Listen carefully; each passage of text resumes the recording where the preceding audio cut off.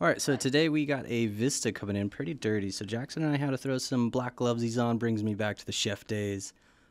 And how to put my chopstick skills to the test here. Try to tear it open, didn't really work out. Found some extra pieces in there, pulled those bad boys out, some strings, and trying to yank it apart. Didn't really work out. We're trying and trying, and I broke the chopsticks. I know, pretty bad.